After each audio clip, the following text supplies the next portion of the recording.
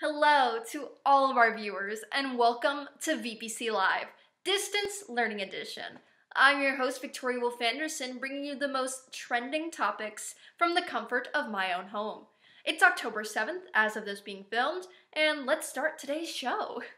After a week of chaos in the United States where the whole Oval Office seemed to get infected with COVID-19 and we reached 1 month away from the election, it's nice to take a break from the national media cycles with a focus on what's going on within DHS.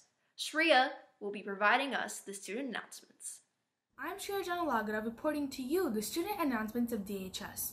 On October 2nd of last week, Dr. Sal announced that distance learning is coming to an end on the week of October 26th. Instead, the Danbury Public School System will be switching to hybrid learning for those who opted in. The schedule will follow students in the blue cohort attending school on Mondays and Tuesdays, and students in the orange cohort attending school on Thursdays and Fridays. Wednesdays are dedicated workdays and will be spent at home.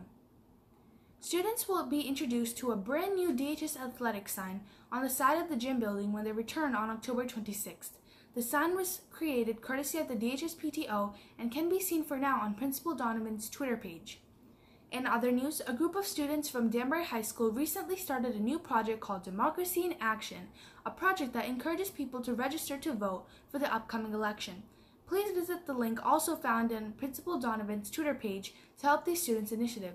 That's all the announcements for today. Back to you, Victoria. We're wrapping up our show for today, so remember to continue social distancing and wearing a mask so that the hybrid model can truly become a possibility for Danbury Public Schools. Ensure to stay updated with phone calls, emails, and more so that you can stay in touch for what is going to happen when we go back to school on October 26th. I'll see you all next week, so stay tuned for the not quite so live VPC Live.